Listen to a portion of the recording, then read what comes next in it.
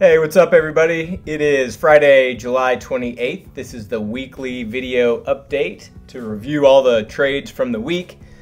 Got some new members on here, quite a few new members, so I wanted to go through and make sure you are aware of our new ebook that's currently out, the Trade Hackers Ultimate Playbook.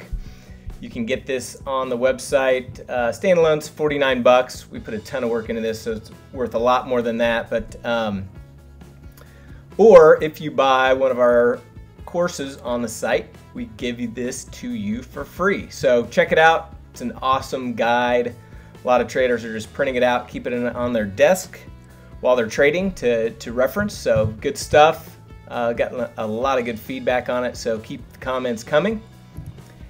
And let's jump into this week's alerts. So starting with Monday on the 24th. So first trade we opened was in FXE, and this is really just a directional play. FXE has been on a tear to the upside.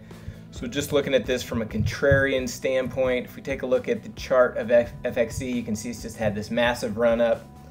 And so we're just looking for a short-term pullback. It's going against us a little bit so far, no big deal. So just need some more downside to FXE to benefit that position. Next trade was an iron condor that we closed out in corn. So we booked that for over 40% of max profit. These grains, you know, they were having huge moves there for a while. And now they're starting to get a little bit more range bound, but still decent premium, still decent volatility to trade in the grain. So we've still got positions in soybeans and wheat, which I'll go over in a second, but now we are completely out of corn. Next trade was an adjusting trade in SPY. So we had an iron condor, price breached our upside break even, so we removed our put side. Still holding the call side. We did not, as I state here in the comments, we did not enter a new iron condor because the IV and SPY has just been absolutely horrendous. Now, with the market being down the last couple days, we're starting to get a little bit of a pop, and so if it gets up a little bit more, we'll enter another iron condor. But for now, we're just holding that call side, so we still have the call vertical, and just waiting for a little bit of a down move, a little bit more of a down move in SPY to get out of that as well. Next trade was an opening trade in XRT. So IV spiked up to IV percentile, was up to the 80 level. So we sold a strangle in XRT. You can see that's still very centered. Looks like implied volatility has gone up a little bit since then even. Well, not to 74, but still very centered. So we'll continue to monitor XRT.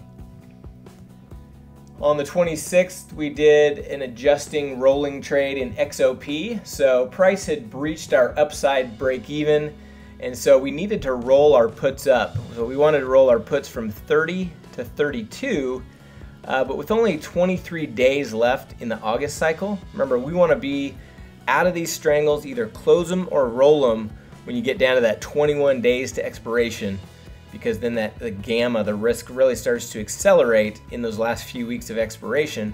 So we want to roll that out to September. So we not only rolled our puts up from 30 to 32, but we rolled the entire spread out to September. So if we take a look at XOP, it has continued to move a little bit higher since then even. And so if we look at the Analyze tab, you can see need some down movement in XOP to benefit there. Next trade was on the 28th, so no trades on the 27th, which was Thursday yesterday. So trade this morning we did, and I sent it out in two separate alerts. So this was on our GLD calendar. We had the 117 put calendar, and we had the 119 call calendar.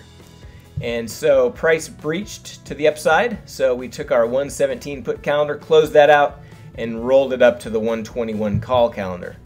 So we now have the 121 call calendar and the 119 call calendar. So it's a double calendar. Now it's nice and centered. Now we need some acceleration of implied volatility and for GLD to stay in a range for us to benefit there. And then lastly, today we took a trade in Facebook where we bought a butterfly. So even after Facebook announced earnings a couple days ago, they still have, the implied volatility is still over 50, so right around 55 at this point of this recording. And so we're just looking for Facebook to kind of settle down in this range. And by doing that, we did a nice big wide butterfly. So we'll take this off for about 20 to 25% of the debit paid, which in this case was $631. So let's see a couple other positions that we also have on in the S&P futures. We've got this put vertical, so looking for a down move there. And again, I keep repeating this, but we've got this on for short delta in our portfolio. Anytime you sell premium, you've got to protect yourself to the downside, and so that's what we've got here. Now, obviously, when the market has been in a grind higher for what seems like forever, you know, that short delta is going to hurt you. It's going to be a little bit of a drag on your portfolio, but you got to keep it in there. And if we get a little bit of a continuation of this down move, you can see the market's down, S&P's down almost 9 today at this point, and maybe we can get some momentum and get some of that off as well. Soybeans, we're still in this iron condor, kind of hanging out on the lower end, but still well within its range. Need a little bit of a move up in soybeans to get out of that one for a profit. And same story with wheat. So next week we'll probably look to add another grain position to get a little bit more centered, widen our break evens, but same thing in wheat.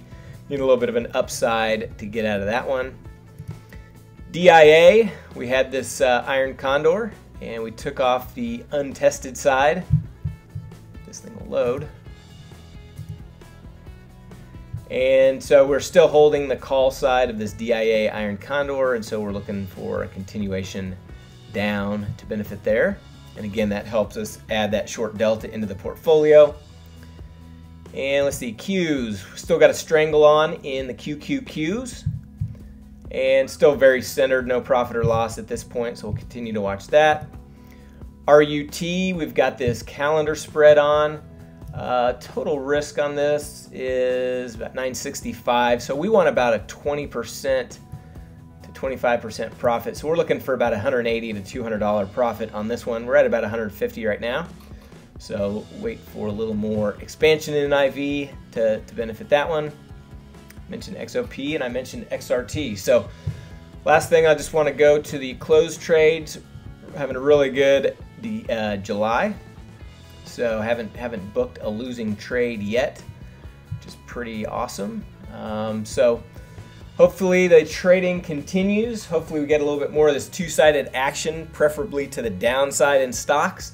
It's going to help our portfolio as well as spike implied volatility and give us some more opportunity to put on additional positions. Everybody have a great weekend, and we'll talk to you next week.